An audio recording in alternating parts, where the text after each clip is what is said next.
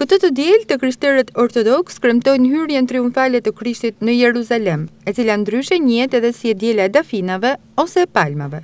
Kjo ngjarje ndodh pikërisht një javë përpara ngjalljes së Krishtit, e cila quhet Java e Madhe dhe e shenjtë e pësimeve të Zotit, Perëndis dhe e Shpëtimtarit Jezu Krisht. Kjo është edhe java e fundit të periudhës së kreshmimit për besimtarët ortodoks. Zoti Krisht, pasi kishte predikuar për 3 vjet e gjysmë dhe kishte kryer mrekulli të panumërta në popull, e dinte se misioni i tij për shpëtimin e njerëzit po vinte drejt finalizimit. Të gjitha ngjarjet që ndodhin përgjatë kësaj jave të madhe dhe të shenjtë tregojnë dashurinë e pafundme që ka Perëndia për njeriu. Konkretizimi i kësaj dashurie fillon sot, të dielën e Dafinave. Ndërkohë që përgatiten për të përjetuar ngjarjet tragjike të javës së madhe, Ungjilli i sotëm ofron 3 ngjarje që i paraprin pësimeve të shenjta dhe ngjalljes së Zotit Krisht.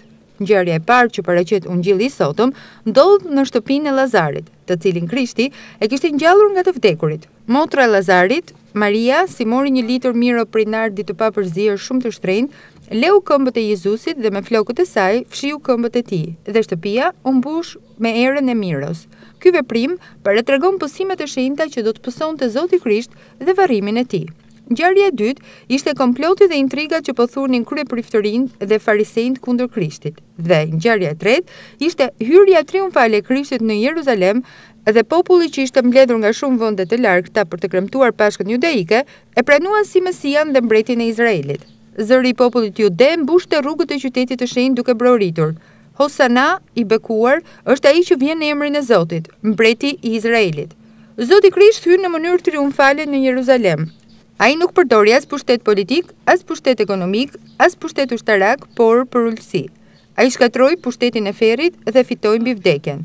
Ai mori mëkatet tona që të na i fal ato. Prandaj, dhe sot ndajmë Dafina si shenjë të fitores së Krishtit mbi mëkatin dhe vdekjen. E diela e Dafinave lajmëron fitoren e mbretërisë së Perëndis. Hyrja e Krishtit në Jeruzalem është një hyrje martirike për në jetën pa mbarim drejt Perëndis.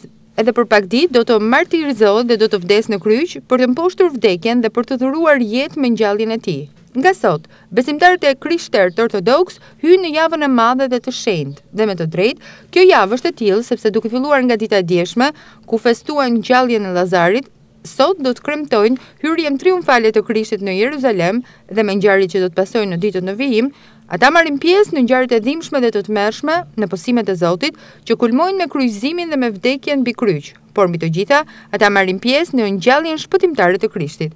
Shërbesa do të fillojnë që sot, të hënën dhe të martën mbasdite, quhen shërbesa e dhëndrit, për të vazhduar të mërkurën me misterin e Efqelis, të njëjtën e madhe, ku do të lexohen 12 ungjin dhe do të përshkruhen ngjarjet tronditëse të tradhtisë, të arrestimit dhe të kryqëzimit të Zotit. Ndërsa të premten e madhe do të kryhet procesioni i daljes së epitafit në rrugët e qytetit, dhe ky rrugtim do të ketë si destinacion ngjalljen e ndritshme të Krishtit të dielën e Pashkës. Ndërkaq, ceremonitë po kryen me dyert të mbyllura si pasojë e përhapjes së COVID-19 edhe në vendin tonë.